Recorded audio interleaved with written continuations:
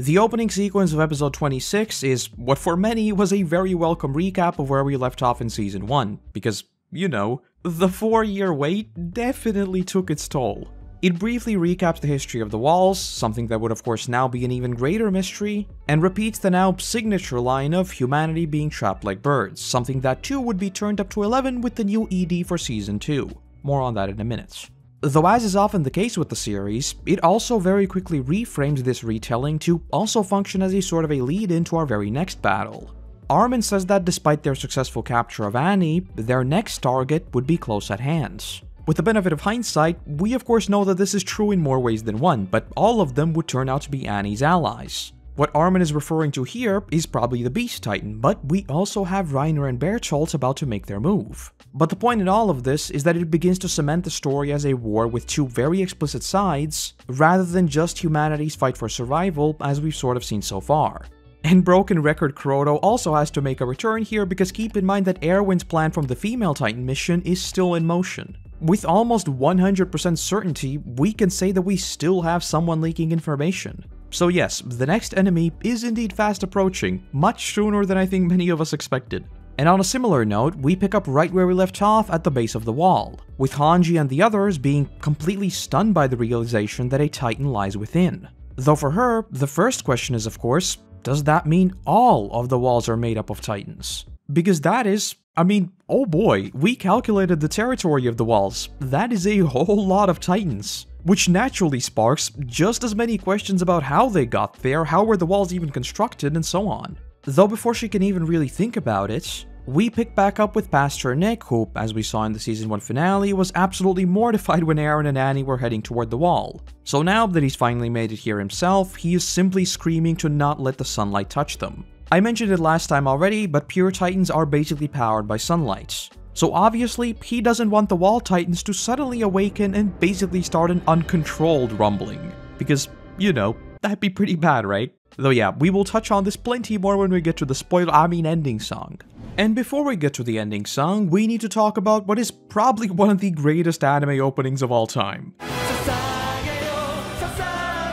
Yeah, I don't think I really need to say anything about just how iconic the song is at this point, and while I wouldn't say it's my favorite opening song, I'd be lying if I said that I'm not covered in goosebumps whenever I hear it and have a strong urge to do the salute. Yes, I am a weirdo. Though as is often the case with Attack on Titan, it is also chock full of symbolism. We open with the serene shot of a mother holding a baby, one who I think you could easily argue to symbolize Ymir. But point is that it is about as innocent and pure as you can get. Though that is then entirely subverted as the statue is just clean ripped in half. And as we zoom out, it is completely encircled by Titans, immediately setting the tone for this upcoming arc. First of all, it of course reinforces the whole "the world is a cruel place" angle, which we've heard many times before. What's more is that with the Beast Titan slowly coming into the picture, now more than ever, Titans can and will literally just encircle us out of the blue. So I think it's just a good visual representation of just how quickly the tide of battle can turn now. Another thing that I really loved in this one is how well it pulls off the characterization of our main cast. We see everyone prepping for battle, and in a number of subtle and not so subtle ways, the series immediately shows us the dynamic of their squad. For Mikasa, we only see her put on her scarf, which, as we know, is the most important thing to her that symbolizes her connection to Eren. We see Sasha helping Connie get dressed, which again just very neatly shows us their sibling energy right away. We see Reiner gesture for them to get a move on, which again calls back to us hearing that he's a great leader. We see Hanji put on her glasses/goggle thingies, something that has long been used to convey intelligence. We then literally stand behind Erwin just like all the scouts following him, etc, etc. In like 10 seconds flat, it reminds us of who each and every one of these characters are, something that is again probably pretty nice to have considering the 4 years. And we also have plenty of cheeky foreshadowing here. Like we see Astoria looking shocked, that is then directly preceded by a shot of Ymir with a Titan behind her, which, you know, certainly isn't sus at all. Almost as shocking as if her best friend turns out to be a Titan shifter, huh? Also, the shots of the Armored here are absolutely incredible and certainly get you hyped for the inevitable clash between them. Especially with the still frame we get at the very end of Eren standing against him, which, by the way, also chooses to depict the heart beating within both of them. We'll touch on this in a second, but it just continues the theme of everyone in this story having a reason for what they do. The Armored might have attacked Paradeep seemingly out of the blue, but just like Eren, there is a heart beating inside. It might be a cruel act, but from his perspective, it is not a mindless act of violence. And in a similar vein, all the shots of the scouts we get here are absolutely incredible. Like the shot of them all dropping from the walls onto the Titans literally gives me chills. And just like with Eren and Reiner clashing, we also see the scouts all standing shoulder to shoulder with that same flame burning within their hearts. Which one obviously symbolizes the whole dedicate your heart aspect and how there's this fire burning inside all of them, and two, it potentially could also be seen as some neat foreshadowing to how the Beast Titan operates, something we will touch on in a second. I also remember that back in the day, the shot of this baby's hand was a point of contention, as there was a split in opinion of whether or not this is purely visual symbolism, or if it's an actual character. So this time, let us leverage hindsight and get to the bottom of it. First off, I do think there's a strong case to be made that is just that, a visual representation of what we see in the story following this point. Again, a small baby holding a parent's hand is just about as pure as you can get. But a moment later, the whole scene is literally incinerated. Something that would just yet again cement the whole "the world is cruel" angle. Though, I also think there's a case to be made that this could be baby Eren holding Grisha's hand, and the incineration part is that little thing called the rumbling. Something that would also back up the whole Eren is the child of the devil angle. Though I also think there's a case to be made that this could be Zeke's hand, as he too now be coming into the picture and the whole split in Grisha's life would become very important with this arc. But I also think that considering the motherly imagery we saw at the very top of the opening, this could also be King Fritz, the man who basically started the story of Parody as we know it by constructing the walls and creating the vow to renounce war. And because this almost idealistic vow would now be broken with us entering what is a very explicit war, the scene is now just completely incinerated. And yes, it is still not over, because I also think there's a case to be made that this is Historia's baby way into the future, and the whole it burning away is rather showcasing the sort of light at the end of the tunnel, and how even in a story as dark as Attack on Titan, there's still purity in these smaller things. Especially considering that Historia's baby in-universe can also be seen as a symbol of a new beginning, with it being born during or soon after the rumbling.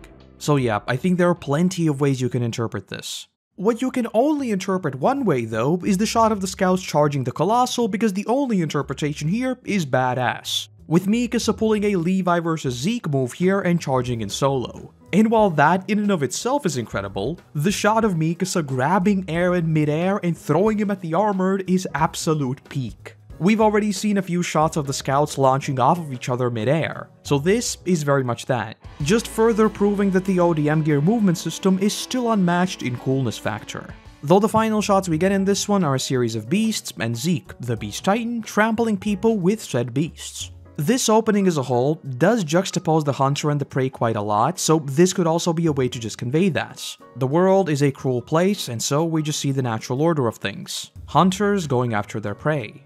Only problem is the giraffes are herbivores, so they don't eat meat, so they're not really predators, but anyway. What I find far more interesting here is the potential foreshadowing toward the rumbling, because, you know, these are lumbering beasts trampling the world which were awakened by Zeke's scream? Now, don't get me wrong, normally I would say surely not, right? No way that the opening of all things would foreshadow something as big as that.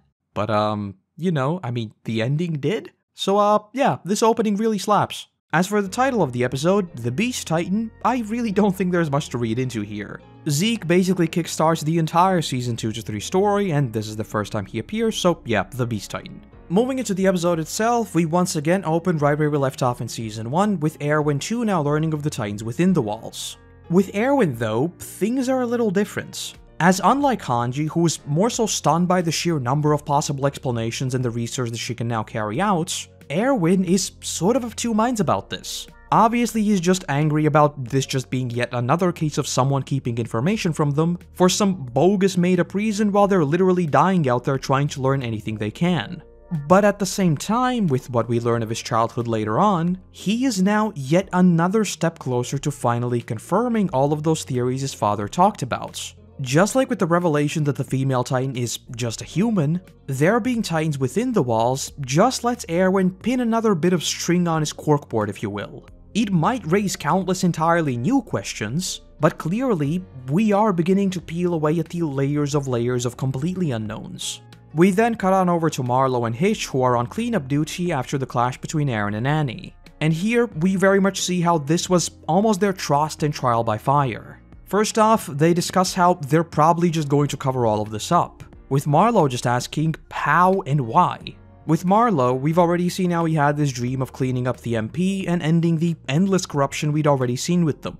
So with him now literally seeing how they're not the least bit worried about covering up something of even this magnitude, I mean, 2 titans literally just fought at the very heart of Valsina. For Marlo, this is just a very rude awakening of how hard of a task he has ahead of him. Though unfortunately for a mob cosplayer, we'd soon have far more pressing matters, but more on that soon. And another thing to note here is notice how Hitch's haha Marlo you're just a silly wannabe soldier persona is all but gone. Just a couple of episodes ago, we heard about how she joined the MPs, basically just hoping to slack off. So just like with Marlo, this is a very rude awakening for her that, with the Titan War now really heating up, there is no shroud of ignorance here. The MPs are no more safe than everyone else. And so, just like Eren's squad back in Trost, they now find themselves also just cleaning up bodies. Cutting back to Hanji, we see her and Pastor Nick atop the wall, where she just desperately tries to find answers about why there are titans within the walls. With Hanji, we of course must remember that she has spent a very good part of her life just trying to break down and understand the mechanics of the titans. She was basically at the very cutting edge of learning how they even operate. So to her, the sudden realization that people like Pastor Nick, and potentially many others, already know something about not only the titans but also how the walls were built using titans, is both a blessing as she'll finally be able to further progress her research, but also a curse in that it somewhat trivializes all of her accomplishments.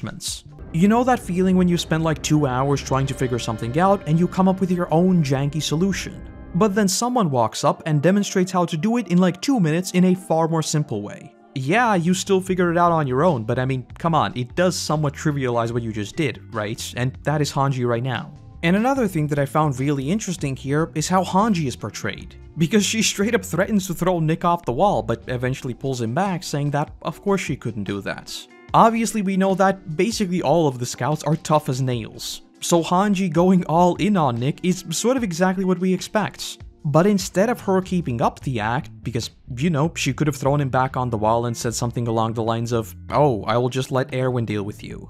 But no, she breaks character and basically spells out that she has no intention of harming him in any way. I think subverting that emotional coldness that we would expect with the elites, and rather focusing on Hanji's curiosity about the Titans, really tells us basically everything we need to know about her. She isn't even really mad at him for keeping this secret, rather she just wants to understand why. Though my absolute best part of this sequence is the very ending moments, as she just sits down asking, "So, are all the walls made out of Titans?" And then just saying that she had almost forgotten this feeling, finishing by saying, "It's pretty scary." And oh boy, I just love how unsettling the whole sequence is. This is not us losing our minds about the potential of Titans being within the wall. There is no chaos among any of them. There is no brutal interrogation. It is literally just Hanji sitting down and saying, "Wow, this is pretty scary." And something about that just seems so much more uneasy than if it was made out to be some sort of huge deal.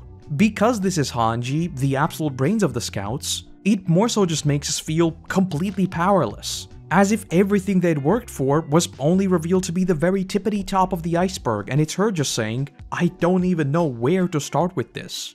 Though suddenly, just like with Season 1 when Wall Maria fell, we hear the bells ring out as Thomas arrives with the message of, "Wall Rose has been breached." Just like we've seen many times, it just further establishes that cyclicality of the story. At the start of Season 1, we lost Maria, and while it may not be the Colossal, Titans have clearly just appeared out of the blue, so we are starting Season 2 with losing Wall Rose. What's worse is that back in Trost, we already heard about how losing Wall Rose would basically start a timer to humanity's extinction. So this is very much a all or nothing type of battle. Though all of that is still nowhere near as important as what we see on the side of Eren's squad. We jump 12 hours earlier to see Eren's squad, who are all kept in isolation because Erwin still knows that there's a traitor among them. So, not wanting the Armored or Colossal to intervene in the Annie capturing mission, everything they did was done off the books and the rest were separated from Eren. And importantly, Reiner literally points this out himself, saying that this is odd. They are forced to stay in civilian clothing, they are not allowed to arm themselves, they are being kept in some completely random remote location, but literally everyone around them is armed to the teeth. Almost as if they were trying to make sure someone doesn't escape, huh?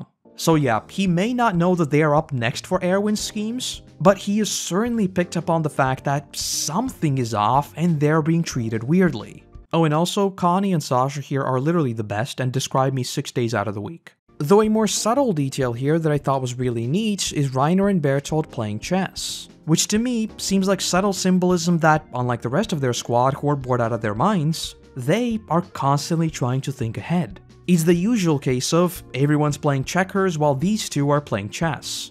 And before you ask, yes, of course I tried analyzing their chessboard to figure out whether there's some cheeky one move away from capturing the king foreshadowing or something like that. But unfortunately, based on what we see, the board doesn't really appear to be entirely consistent and the pieces do change places between frames. Do keep in mind that I'm a mega casual chess enjoyer, but to me at least, there doesn't seem to be another deeper layer to analyze aside from the aforementioned thinking ahead implication. Though, that is only the beginning of everything, because both Mike and Sasha then pick up on the Titans in the area. What in hindsight seems very amusing, Mike says that there are likely no Titan shifters within the 104th core, which from his point of view, yes, it makes perfect sense. Like I just mentioned, they are isolated by design and clearly none of them have transformed. So, if the walls are now breached, well, it couldn't have been the Colossal or the Armored. Little does he know, however, we'd soon be meeting another friendly old pal. And speaking of which, as we jump back to the 104th, notice Reiner's and Bertolt's reactions here. Reiner is absolutely shook when he turns to Bertolt to ask, does this mean the wall really has been breached? I mean, yeah, this is a shock to everyone, but compared to the rest of their squad, why is it that we so explicitly focus on him and his reaction is far more tense than scared? Well, to him, this isn't a question of, is the wall breached? To him, this is a question of, what do we do now? If the wall really is breached, then chances are Marley is attacking. We need to regroup with them. And we also need to quickly find out where Eren is. We need to figure out what's going on with Annie, we need to inform them of just how much Paradis knows already. We need to tell them that we know Eren has the Attack Titan, but we still don't know where the Founder is. Basically, they have like 300 things to consider, but they just need to regroup with Marley first and foremost. Which is of course exactly what we'd see them attempt in just a second. And before I say anything else, this won't apply to a vast majority of you, but just in case, make sure you are sitting down because things are about to get wild. You ready? Look at the CGI horses. Yeah, CG. Very spooky, isn't it? Oh no! Anyway. Though a super interesting scene we get here is Nanaba and Mike trying to get a grasp on the situation. Earlier in Season 1, I already mentioned how to me, Mike's almost JoJo-like characterization of him having this super strong sense of smell is something that sticks out to me like a sore thumb. Though I really like how that wacky, goofy persona of his is entirely subverted and we finally see why he was so close to Erwin. Nanaba basically says that they're done, though Mike cuts her off saying that, no, as long as they have the will to fight, they're still in it. So yes, very much a dedicate your heart enjoyer, but we'll pick back up with them in a second, so hold that thought for now. Jumping back on over to the 104th Corps, this is where things get very interesting. We of course hear that the Titans are coming from the south, the same direction where Connie's village is at. With the benefit of hindsight, we of course know that it is unfortunately no longer Connie's village, as Zeke and a bunch of Marley soldiers turned everyone in Ragako into Titans. But yes, point is, that is where the attack began. Naturally, Connie says that if they need to divert the Titans, he will happily take the south position because he just wants to make sure that his village is still safe. Which is cool and all, but far more importantly, Reiner then pipes up saying, yeah, you know what, I will go with Connie as well. And as if that wasn't enough, he then asks Bertolt whether he'd come as well, who answers, of course I'll come. So, if this was an actual full-blown attack from Marley, yes, Reiner is very much leading Connie to slaughter, as again, their one and only goal currently is to regroup with whoever or whatever is mounting the attack on Wall Rose. And that is also a reason why Reiner would eventually break his cover on the wall. But that's like a whole different can of worms, so we'll leave that for when we get there. Jumping back on over to Mike, he says that he'll go off solo to buy them some time. And we also hear that his skills are only second to Levi's himself. So, somewhat unknowingly, Zeke does take out what is a massive threat to them without even breaking a sweat. But okay, like, Mike's cool and all, but let's be real here. You tell Mikasa that Eren's in danger, she'd dice him up in like 2 seconds flat. But okay, on a more serious note, the ODM gear scenes we get here are all just excellent. And I do think that Mike going out with an absolute bang was a deliberate choice to tell us that these characters are more than just a gimmick. Mike's wacky superpower might be smell, but he is more than that because he is also an excellent fighter. And before we carry on with him, we jump on over to the eye catcher describing the titans in the walls. First off, notice how the visuals are now merging the previous ones we've already seen, very much telling you that all of those random one-offs we saw are in fact all connected. Yes, the walls are absolutely massive, yes, they all have titans in them, and yes, the church knows about them. So I think there is already plenty of evidence to start thinking about whether or not this might be a potential Ragnarok event in Attack on Titan. And also, just like I mentioned last time with my explanation of the walls stretching deep down into the earth, this is where we are also told that the walls are made of a similar material to Annie's crystal, clearly implying that they may not appear to be the same, with Annie's crystal being shiny and blue while the walls are basically concrete. But in terms of their properties, they are largely the same. And here, you can get a wee bit of tinfoil ready, because we then jump back in time to see Carla hanging out clothes while talking about how Eren got into yet another fight, with her then asking, "Mikasa came to your rescue again, didn't she?" and finishing by saying that he should protect her for once, as we once again zoom in on his super detailed eyes and transition into him waking up. First of all, just like with the bells ringing out signaling the supposed fall of Wall Rose, is just another case of cyclical storytelling, with us quite literally returning to where it all began before the walls fell. Secondly, this also neatly sets up Eren avenging his mother by activating the Founder's power through contact with Dina, and both killing the Smiling Titan as well as protecting Mikasa. Though lastly, and far more interestingly to me, I think you could also take it to be some mild foreshadowing toward the long dream. Because, you know, Eren did once again get into a fight. Mikasa tried coming to his rescue, but instead of stopping her with the Founder's power, he ultimately protected her by allowing her to send him back to square one. Okay, I admit that is a stretch, but it's a fixed timeline, so is it really? A smaller thing to note here that I thought was a really nice touch is Mikasa's scarf, with Eren saying that it's in absolute tatters and that he'd try to get her a new one. To us as the viewers, it of course looks perfectly fine, but I do like the extra bit of realism because, you know, she has had it for literal years. Okay, I lied, get your tinfoil ready. Because Eren wants her to get rid of it, and you know when else he wanted her to get rid of it? Yes, before he started the rumbling. Sure seems like an odd thing to mention right after waking up, especially when you're stuck in a time loop, huh? Just saying. Jumping back on over to Mike, we see him wipe out a whole bunch of titans, but then slowing down and saying that he has bought them enough time and that there is no need to fight the rest. Which again, a nice bit of additional characterization. He is not just a really good fighter, he is also smart. He could probably take on the remaining 4 titans, but there is no point to exert energy if they are still unsure of what's still yet to come. Something that is further complicated by him spotting the big monkey. Right away, he notes how weird it looks and says that it's the first titan that he has ever seen that's covered in fur. And of course, before he can really begin to hypothesize what this abnormal might be, the beast reveals himself to be a shifter by breaking the cardinal rule. He grabs a horse, something that pure titans would never do, as far as we know, they literally do not sense any other being aside from humans. Though yeah, Zeke tosses the horse at Mike and it's basically game over for our good old JoJo character. Though what absolutely broke my brain when I first watched the series is that, unlike the rest of the shifters, the Beast Titan is sort of demystified right from the get-go. He approaches Mike and tells the Titans to stop, which is already big clue number 1 to his abilities of being able to control other Titans. Not only that, he also just straight up asks what ODM gear is, clearly exhibiting intelligence, especially with him not coming off as some dum-dum not understanding anything, but being genuinely curious about how it works. Keep in mind that Zeke is very much a researcher at heart. And also, I just absolutely love the shots we get of Mike with the world literally warping around him as Zeke speaks. Because, you know, our guy just came face to face with a new shifter. Another thing to note is that Zeke casually talks about Mike knowing to strike at the nape, so if it wasn't clear enough, it also reveals that yes, he's another shifter. Though what is easily my favorite part here is Zeke saying, "I'm pretty sure we spoke the same language."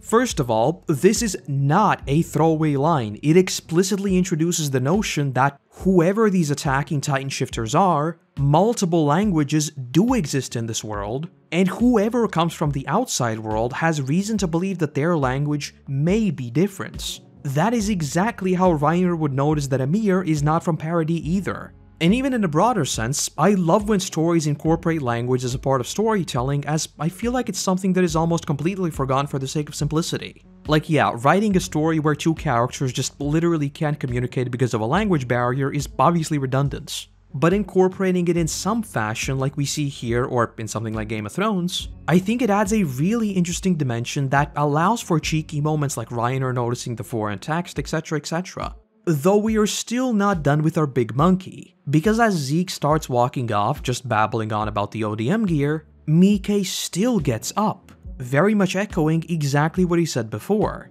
Even now, he never lost the will to fight.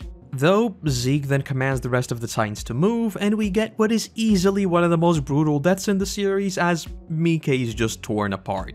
And just like that, the Beast Titan has made his debut and shown that he not only has an immensely powerful ability in seemingly being able to control Titans, but he is also clearly a thinker. A very, very dangerous combo, that's for sure.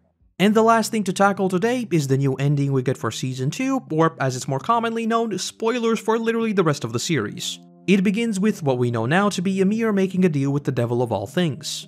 Considering the fake Ymir we already have in the story and the colossal giants in the Titans, it is pretty clearly drawing on Norse mythology. And considering that in Norse mythology, Midgard, the world of humans, is made out of Ymir, this deal is basically hinting to the origins of Ymir as we know her in the story. Not a girl who made a deal with the devil, but rather a slave who just accidentally came upon the source of all living things, unlocked the power of the Titans, and became an eternal slave to King Fritz, the symbolic devil in this tale. The next shots we get of a titanic figure being attacked by men who appear to be struck down by lightning also pretty clearly evoke Zeke's scream and transforming Eldians into Titans. And of course in a visual sense, it further builds on that old school Nordic type vibe. So again, Ymir's name is definitely eyebrow raise worthy and something that would only become relevant with the shots we'll get to in a second.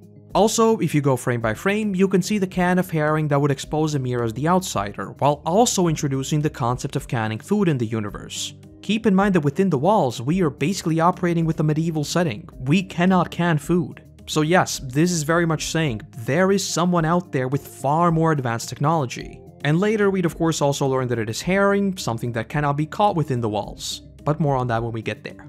If you continue going frame by frame, you will also notice the number 845, the year where the story began and the year Eren woke up from his long dream. Which, just like I mentioned way back in the first video in the series, reinforces the concept of the passage of time playing a very important role. As for Eren, that would be his loop.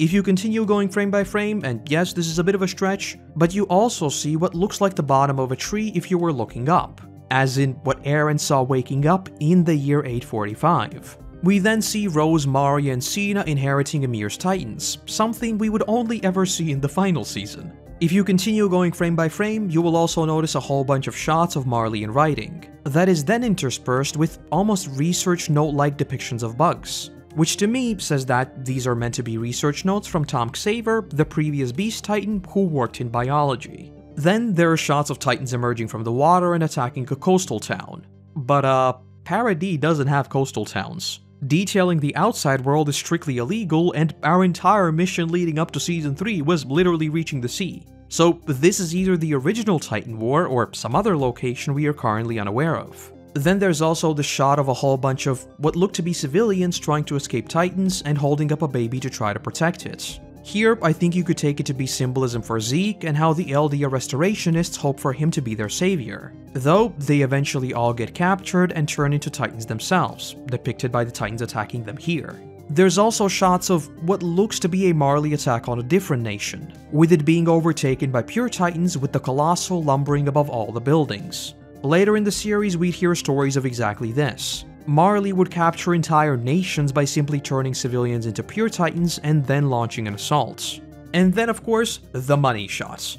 Dozens of lumbering Titans flattening the earth, or, you know, straight up the rumbling.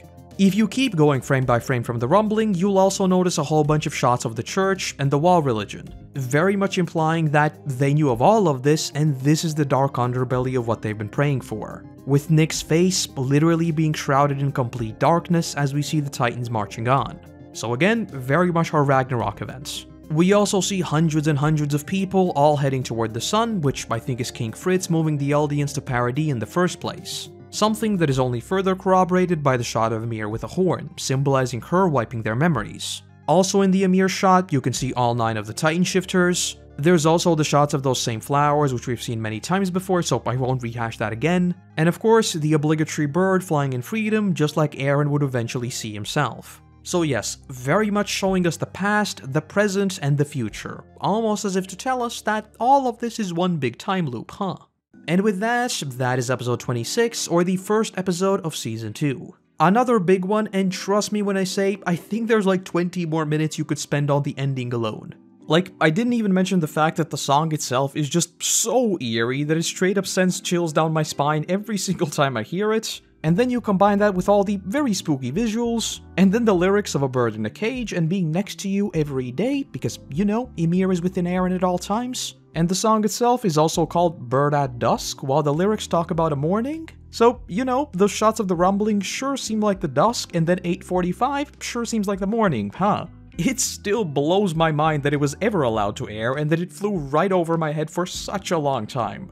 But anyway, now it's full steam ahead to the Titans clashing arc, and what is, in my opinion at least, still one of, like, top 3 Attack on Titan episodes in the big wall sequence. So, I hope to see you back then as we continue overanalyzing Attack on Titan.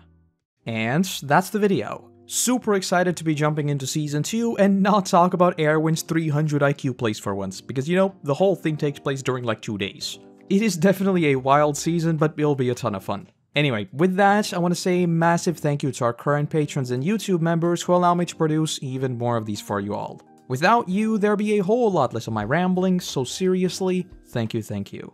Other than that, I want to say thank you very much for watching, I hope you have a great day, and hopefully, I'll see you in the next one. Bye-bye!